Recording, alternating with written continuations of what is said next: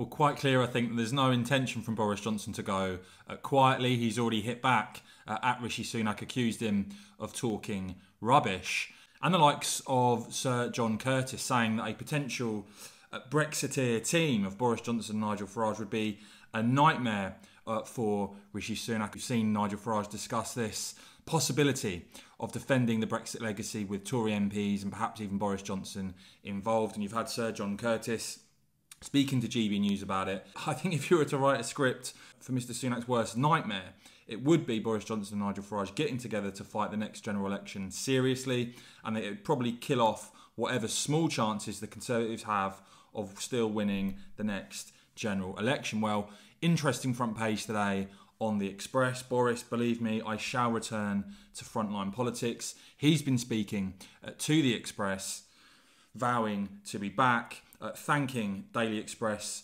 readers, talking about the need to deliver fully on Brexit and on the 2019 manifesto. Quoted there by The Express is saying, "I want to thank all the wonderful Express readers across the country for their continuing support. We must fully deliver on Brexit," he said, "and on the 2019 manifesto. We must smash Labour at the next election," saying nothing less than an absolute victory and total Brexit will do. I'll be back. The Express saying they've been inundated with letters from Johnson's supporters, and they did an online poll where 99% that voted clearly unhappy with the way in which Johnson has departed.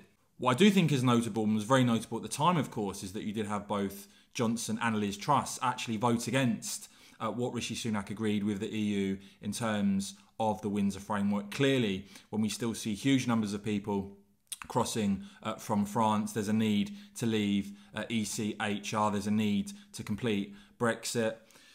Could you now see Johnson return outside of the Conservatives in a party political role, or is he waiting to perhaps return one day as Tory leader? Let me know what you make of all of that in the comments below, guys. I will keep bringing you all the latest on this and more, so please do whack this video a quick thumbs up, and of course, as ever, cheers for watching.